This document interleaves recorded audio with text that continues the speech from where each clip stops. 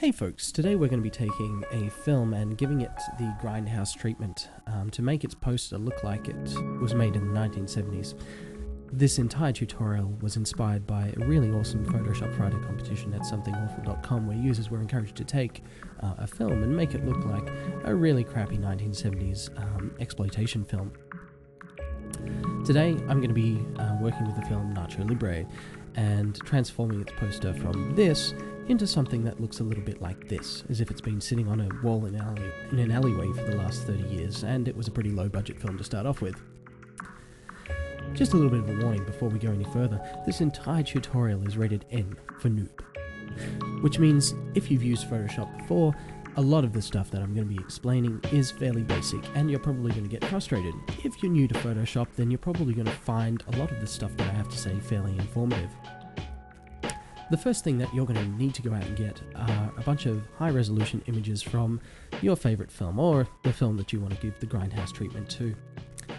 When you go to Google image search, I really recommend using extra large images, simply because we don't want to make JPEGs any bigger than we have to, because that results in quality loss.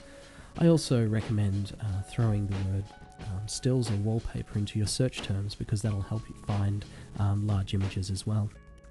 So these are the images from Nacho Libre that I'm going to be working with today. You'll notice that I have a few pictures of the main characters, and the last one really looks like Strong Bad, so that's awesome. First up, I want you to create a new document in Photoshop. Go to File, New, and I'm going to make this an A4 page, simply because I'm in Australia and that's, what I can print on. The key thing that I'm going to do here, no matter which size of paper you choose, change the resolution to 72 dpi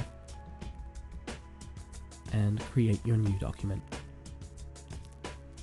Now you're probably wondering, why 72 dpi? Well, it's standard screen resolution, and of course you're going to want to show these off to all of your friends on the web.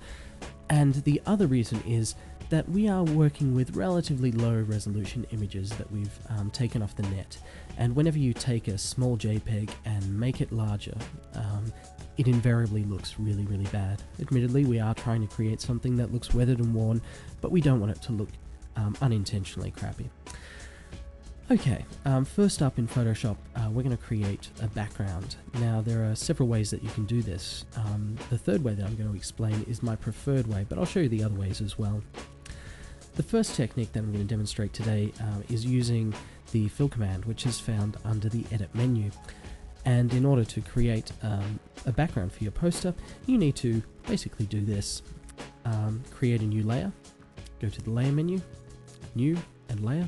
Give it an appropriate name, because when you're working on a big project, it can get a little bit confusing. It's important to name your layers.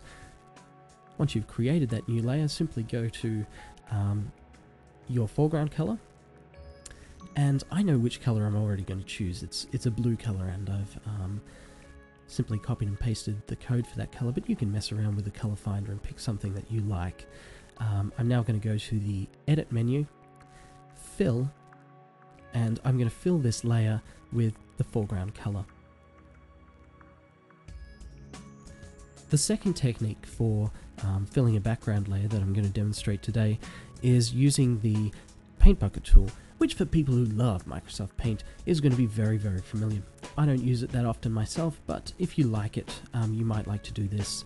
Set an appropriate foreground color, in this case black, and you'll usually find the paint bucket tool hiding behind the gradient tool. So if you hold that down for a couple of seconds, you'll be able to pick it out and just fill that layer with the color you want for your background. Now, this is the way that I prefer to create a solid color in Photoshop, and I do it for a number of reasons. First of all, if for some reason sometime down the track I want to make the canvas larger, then my background is not going to be affected by that process. In order to do this, simply go to Layer, New Fill Layer, and select Solid Color from the drop-down menu. I'm going to call this Poster Background, and hit OK, and it's going to ask me to choose a color. And of course, it's already picked up my foreground color, so I'm just going to hit OK. You'll notice here that I have a solid background, and you can see it over here in my Layers palette. And if I want to change the color of my background at any time, I can simply click on the color selector icon in the Layers palette. Today we're going to be working a lot with smart objects. These are things that came along in CS2, and it means that you can make changes to your document without being destructive. So if you want to change something a day or a week down the track, it's going to be a lot easier if you're using smart objects and smart filters. Now, it's really simple to turn something like our basic background layer into a smart object. And I'm going to show you how to do that now. First of all, I'm going to right click and select Convert to Smart Object. And I'm going to get rid of this junk layer that I have here just by dragging it to the trash. Now, to edit a smart layer, you simply double click on the icon, and it'll explain that you're opening what is essentially a document within a document. And once you've finished making changes to that, you'll need to save it and close it. What you'll notice on my screen is that the original document is open behind the current window. So I'm now working inside my smart document, which is essentially a document within a document. When you've finished working in a smart layer, you'll need to close it and save your changes. Now, a smart object is going to allow us to weather and age the entire poster at once without permanently destroying it. So it's a really, really powerful and smart way to work. First up, what I'm going to do to my poster, and remember that I'm working inside the smart layer here, is I'm going to add some titles. And I'm going to demonstrate how to use layer styles here as well, which are really powerful and flexible ways to do things to text or images on a layer. Now, when you're adding text to a document, you can create a new text box by selecting the text tool from the Tools palette. Just drag a text box anywhere on the canvas. You can adjust the font size using the option bar at the top of the screen. Whenever I'm working with titles and text in Photoshop, I find it really useful to use the following commands to increase and decrease the font size, because quite often I'm not thinking of a specific font size.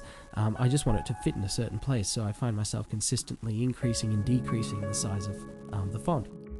Now, in order to do that, you select the text and hold down Command Shift greater than. If you're working on a PC, I'm working on a Mac, then you'll need to hold down Control Shift greater than. And conversely, to decrease the font size, it's Command Shift less than. So it's the full stop and the comma button. And once you get a little bit of practice at that, you're going to become really adept at making the font size bigger and smaller.